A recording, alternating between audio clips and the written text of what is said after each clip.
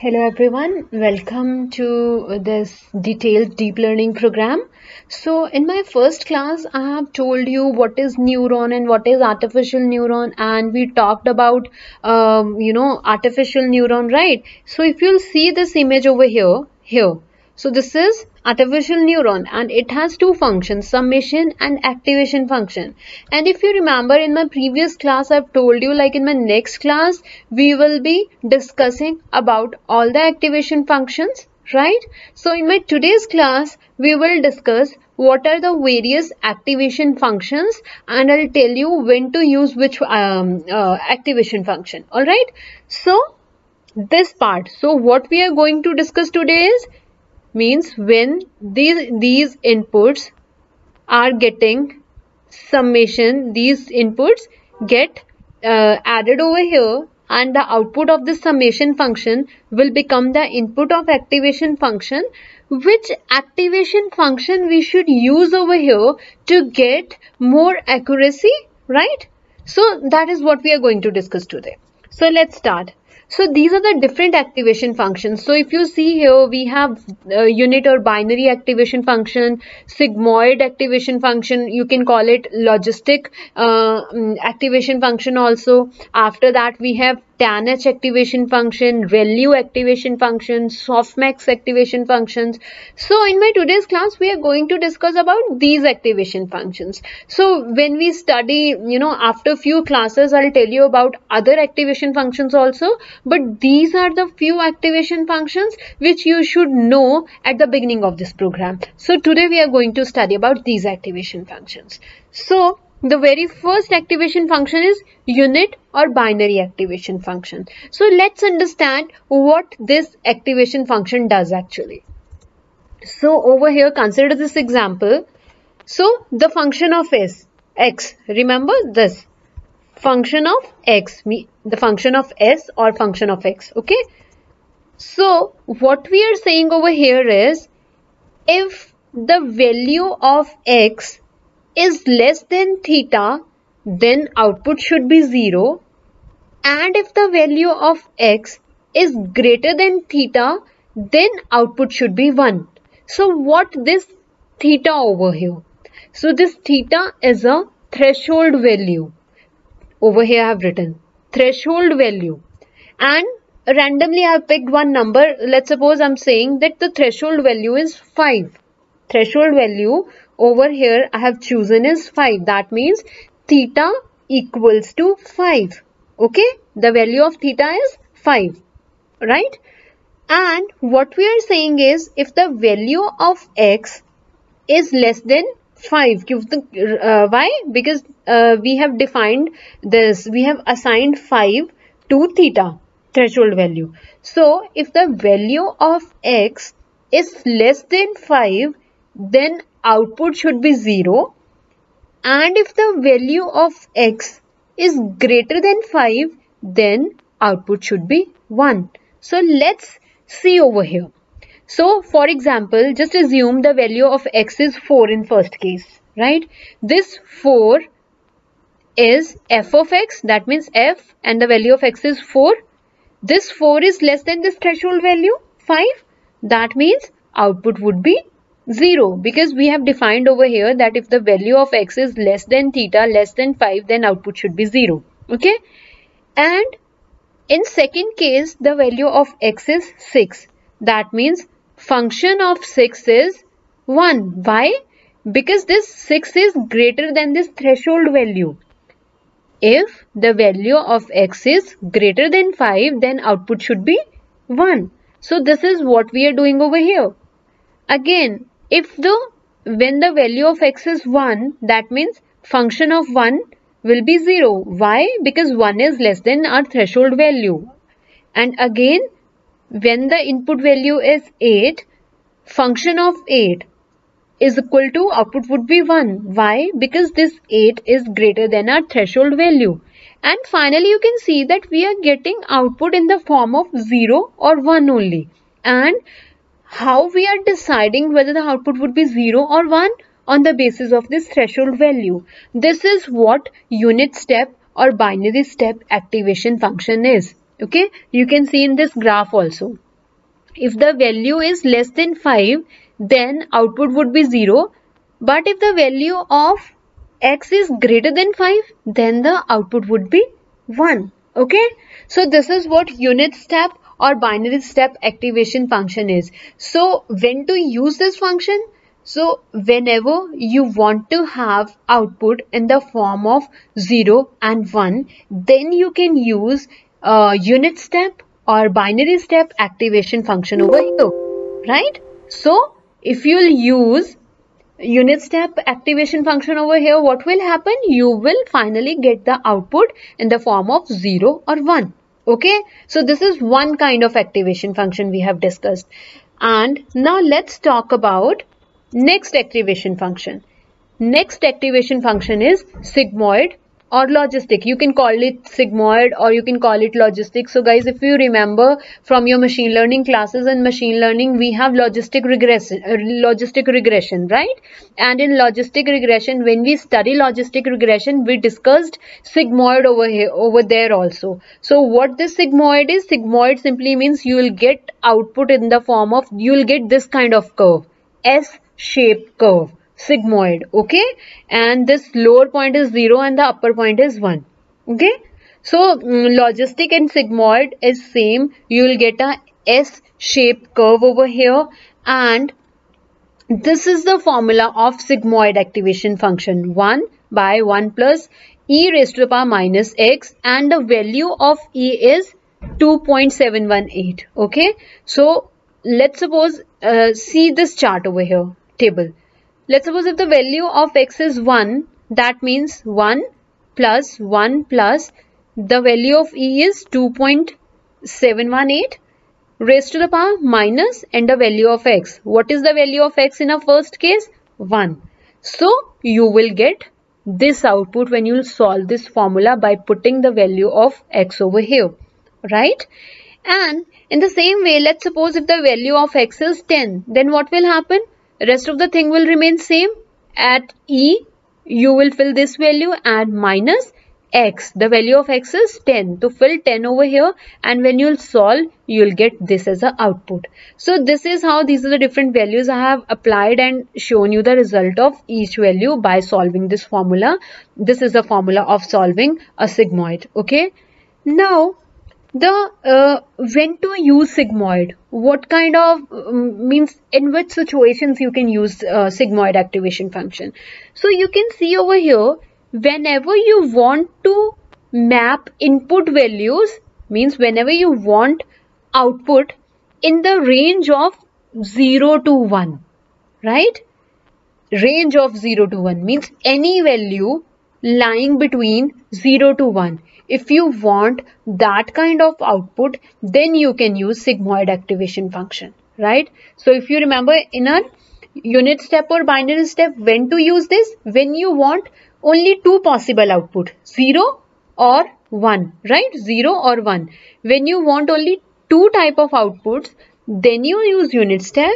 And when you want output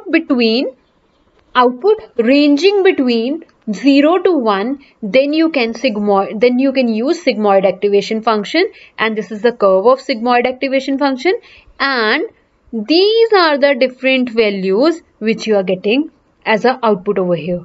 And again over here, this is a threshold value, right? So that means if the output value is greater than 0.5, it will the output will be this, and if the output value is less than this threshold value, then it will become this, right? So what we are saying is, input, this sigmoid activation function can take input between minus infinity to plus infinity. That simply means you can give any kind of any positive or any negative number to this sigmoid activation function, but it will give you output between 0 to 1 only. This is how sigmoid activation function works. Okay. Now let's talk about next activation function. Okay, so before moving to the next activation function, so I have just shared a small code like how you can create your the sigmoid activation function, right? So what I'm doing over here is import math. Math is a module, and then I'm creating my function. df is used to create a function.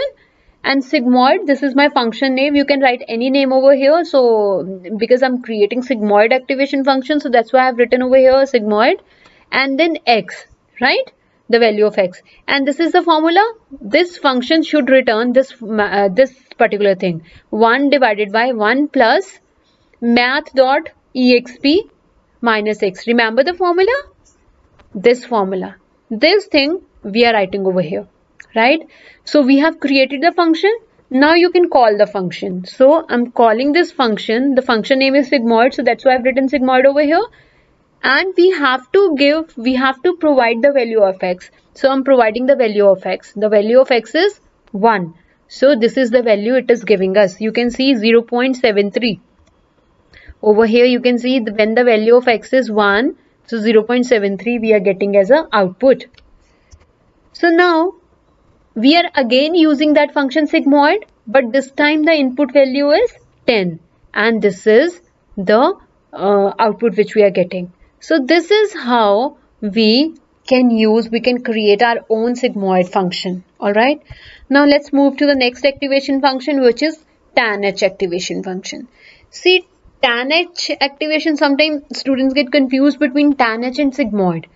And see, in tanh also, if you see the curve, over here also we are getting S-shaped curve only, like we have in our sigmoid. But the difference here is the range of tanh, output range of tanh is -1 to +1. Over here in sigmoid, we are getting output ranging between 0 to 1, means we are getting output in a positive range only. But when we talk about tanh, so output can lie between -1 to +1. This is the major difference between sigmoid and tanh. Let me show you over here. See, this red one is sigmoid and green one is tanh. So you can see over here this sigmoid is a S-shaped curve, but it is in positive range only, right? Positive range only. Tanh is again a positive this S-shaped curve, but the range lies between -1 to +1. So this is the difference between sigmoid and tanh. And if you want to see the formula of tanh, so this is the formula of tanh. So over here 2 by 1 plus the value of E, I have already explained you in sigmoid, that value you'll put over here, minus 2 into the value of x. So when you'll solve, and -1 again. So this is the formula. By applying this formula, you will get the output of tanh. So that simply means, see, now when to use sigmoid activation function and when to use tanh activation function. So if you want to have output in negative and positive values, then you can use tanh. But let's suppose if you want to avoid negative values and you want output in positive range only, then you can use sigmoid activation function. All right, so this is what tanh and sigmoid is. Guys, rest, don't worry, when we will, in my next classes, when we will implement the code, then I'll tell you at that time only, like why I'm using this particular activation function over there. Right now in my today's class, just understand like these are the different activation functions and this is how they work, and this kind of output every activation function gives us. Okay, so as I've just told you, sigmoid will give you output in a positive range between 0 to 1. tanh will give you a output range between -1 to +1. Unit step activation function will give you output in the form of 0 or 1, right? So this is how these activation function works. Now let's see which activation function is next. ReLU activation function, we are going to use this activation function lots of time because this activation function performs very well. Okay, so how this activation function works, just see this graph over here. So if your value is less than 0, these are the values which are less than 0.